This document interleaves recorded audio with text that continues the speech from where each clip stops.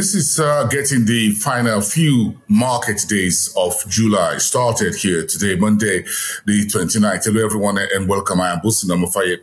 Hope you enjoy your weekend. Quite a lot on the table to start the week. If you look at Nigeria, where the stock market fell 1.95%, roughly 2%, it's the biggest decline since the start of the month of July for a single day, taking the NSE, NGX, All-Share Index diving below the 1,000 level. Dangote Cement, Nigeria's biggest company in industrial manufacturing by market value, had more than $1 trillion shift off its market capitalization on Friday. It was a very brutal Friday as investors begin to digest a cocktail of issues in Nigeria, from the planned protests this week, scheduled for later this week on Thursday, to the 50% or 70% windfall tax on FX for banks, and the interest rate 50 basis point hike, which was done last Tuesday. So quite a whole lot's coming left, right, and center, buffeting the market, in a way when I'm speaking, boxing investors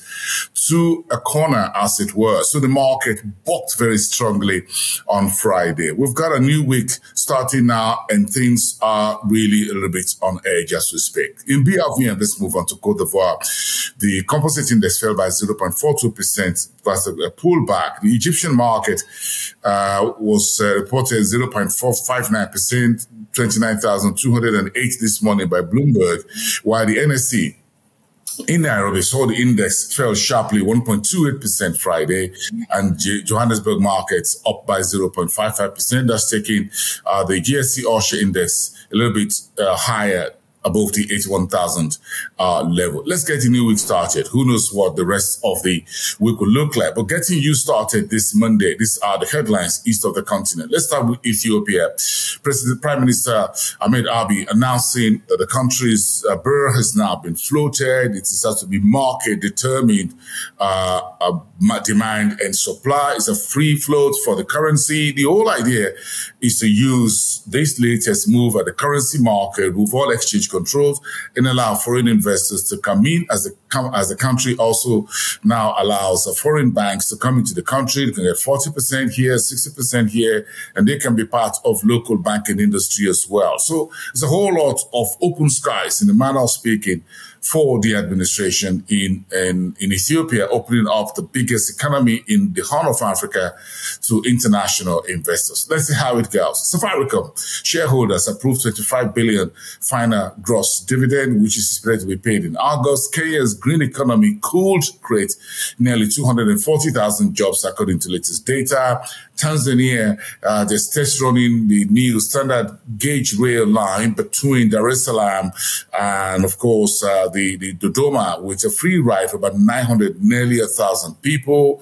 It's part of opening up rail transportation in the East African community under President Samia Suluhu Hassan. In Rwanda, Skol Brewery says it's unveiled a new product. It's called Maltona. It's a 0.0% alcohol malted beverage. If you've tasted it and you've seen it, let me know. Check up my Twitter handle, or X handle, at @BBosin. Let me know, just give me an idea of how that really tastes in Rwanda. So let's get on and move on to West Africa. Of course, Nigeria is in everybody's crosshairs right now. Markets are on edge. Jitters as Nigeria enters the planned national protest the 1st of August. There have been calls left, right, and center, some from the private sector, others from government agencies. Why these plans, no to bad governance hashtag, should be shelved, and what have you.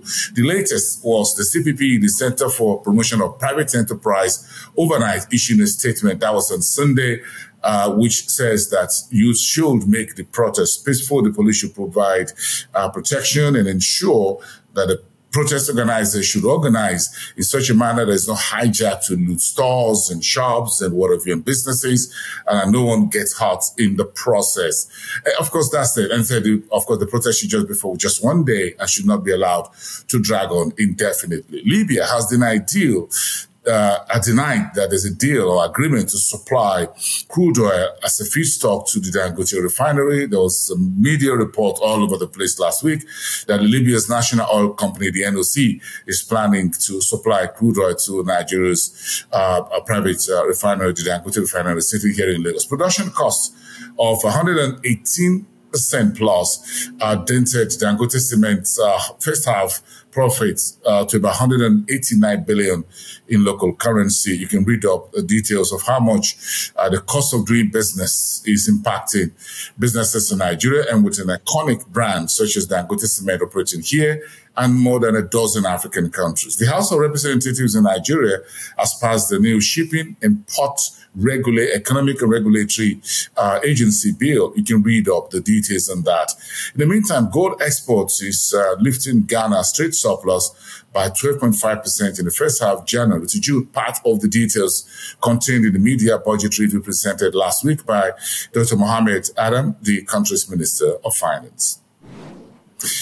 Let's take you to Southern Africa and grab a couple of headlines for you to start the new week. The government in South Africa now, President Ramaphosa signed the amendment to the Companies Act in the country, asking that an average plus median total package of all employees should be disclosed moving forward. Zimbabwe's total debt was about $20.5 billion that the government resorting to local borrowing to contain its exposure to the foreign currency volatility, which making debts become very unsustainable for the Southern African economy. And Standard Bank in South Africa is backing the African Union Peace Fund with about 18 million rand. That's roughly $1 million. That'll be for every year over the next 5 years. It's a donation, by the way. Forget geopolitics, political differences between Pretoria and Washington. South Africa is likely to maintain positive trade